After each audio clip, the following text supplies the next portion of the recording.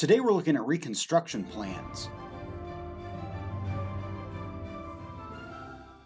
Hello, welcome to the Daily Bellringer. Please don't forget to subscribe and take a look at the questions down in the description. So, immediately following the Civil War, the nation entered into a time period known as Reconstruction, as the country tried to rebuild itself after 4 years of civil war. The war came to an end in April of 1865, and as the Union was celebrating, they also began to debate how to readmit to the Union these southern states that had seceded 4 years earlier. Just as the debate began, the assassination of President Lincoln occurred on April 14, 1865. The nation again was thrown into upheaval as several plans to reunite the country were put forward. But before his death, both Lincoln and Congress had proposed plans to reunite the country. Lincoln proposed what became known as the 10% plan. As long as 10% of the voters within a state that seceded took a loyalty oath to the Union, then the state could form a new state government and adopt a new state constitution that banned slavery within that state. So Lincoln wished to be very lenient on southern states and offer amnesty, or basically forgive Southerners that were willing to take an oath of loyalty to the Union. Lincoln really saw no benefit in taking revenge on the South for what had happened. He simply wanted the nation to be whole again. Many say that John Wilkes Booth, who of course assassinated Lincoln, believing he was doing the South a favor, actually was the biggest enemy the South ever had, because by killing Lincoln, he killed any hope of having a peaceful reconstruction of the country. As for Congress's plan before Lincoln was assassinated, it was much more severe and really sought to punish the South for what had happened during the war. Congress was controlled by the radical Republicans and were really led by Thaddeus Stevens, who was a member of the House of Representatives and was from Pennsylvania. Stevens was a staunch abolitionist and really believed the entire South really had to be torn apart and rebuilt before it could be brought back into the Union.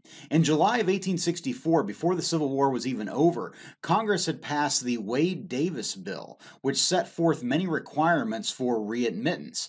Among these were over 50% of the state's white males must swear an oath of allegiance to the Union, which they called this oath the Ironclad Oath, which was much more strict in its wording and included things like swearing that you had never fought against the Union during the war. In addition, only white males who swore that oath and had never fought for the Confederacy could vote in elections within the state to establish a new state government. And then any former Confederate could not hold any public office. And then lastly, all new state constitutions had to, of course, ban slavery. Lincoln and the radical Republicans in Congress could not see eye to eye on how to bring states back into the Union. Fortunately, though, they did see eye to eye on banning slavery in all states in the U.S. Constitution. On January 31st, 1865, the 13th Amendment was passed, abolishing the institution of slavery in America. Ratifying or approving the amendment became another requirement for readmittance of a state into the Union that both Lincoln and Congress agreed upon. Just a few months later, after the 13th Amendment was passed, of course, the Confederacy surrendered, and then Lincoln was shortly thereafter assassinated. Upon Lincoln's death, Vice President Andrew Johnson, who was a Southerner from Tennessee, became the new President of the United States. He favored an even more lenient plan than Lincoln had endorsed. Johnson's plan, called Restoration or the Presidential Reconstruction Plan, allowed states to be readmitted once they ratified or approved the 13th Amendment, but then Southerners could take a very simple loyalty oath and become citizens again and be forgiven of any actions they took against the Union during the war. Confederate leaders would have to personally request a pardon from Johnson himself, which he kind of gave out very easily. And so Southern states began to follow Johnson's plan. And by the end of 1865, all former Confederate states except Texas were ready to be readmitted. This very lenient approach generated a lot of tension between President Johnson and the radical Republicans in Congress. But worse was that there was no restrictions on who could be voted into public office. And so many former Confederate leaders returned to leadership positions within the United States government. For example, the former Vice President of the Confederacy, Alexander Stephens, was voted back into the U.S. Senate.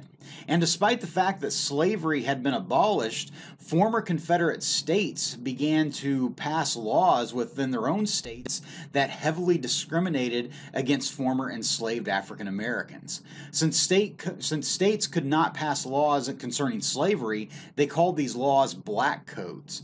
These codes included laws such as African Americans and whites could not intermarry. African Americans could not serve on juries or could not testify in court against a white. African Americans could not own land, and also required African Americans to sign contracts with landowners to work on that land, and if they did not have one of these contracts, they could be declared as a vagrant and could be arrested for that.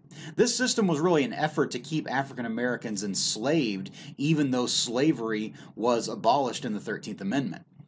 By 1866, the radical Republicans had really caught on to what was happening and eliminated the black codes, and also basically eliminated Johnson's Restoration Plan and started Reconstruction over again from scratch. But we'll have to cover that in another Bellringer. So with that, hopefully you learned something, and thanks for watching.